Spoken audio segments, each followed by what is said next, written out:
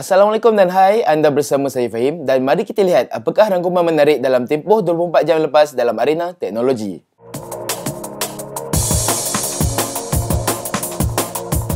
Samsung Galaxy J6 Plus dan J4 Plus kini dijual di Malaysia secara rasmi.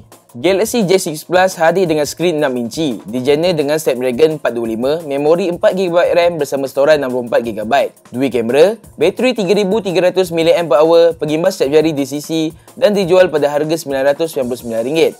Manakala, bagi Galaxy J4 Plus pula, ia dijana dengan Exynos 7570, satu kamera hadapan dan belakang dan memori 2GB bersama storan sehingga 16GB. Namun, model J4 Plus ini tidak menyokong fungsi pengimbas setiap jari dan dijual pada harga RM599 di Malaysia. Setelah sekian lama tertangguh, akhirnya ASUS ROG Phone dilaporkan bakal dilancarkan di Malaysia pada 22 Oktober ini. ASUS ROG Phone merupakan sebuah peranti mercu yang memfokuskan permuah.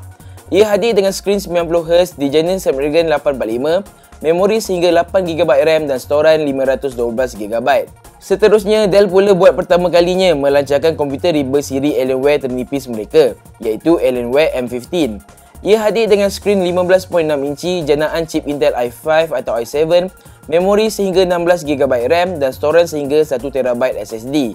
Untuk kad grafik pula terdapat pilihan GTX 1060 dan GTX 1070 Max-Q, namun status kehadirannya ke pasaran tempatan masih belum diketahui. Akhir sekali, telefon pintar Nokia 7.1 telah dilancarkan secara rasmi di pasaran Amerika Syarikat pada harga sekitar RM1,523. Ia hadir dengan skrin 5.84 inci pure display dengan sokongan HDR, janaan chip Snapdragon 636, memori sehingga 4GB RAM dan storan sehingga 64GB.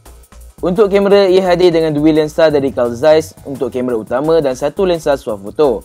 Baterinya pula adalah 3060 mAh.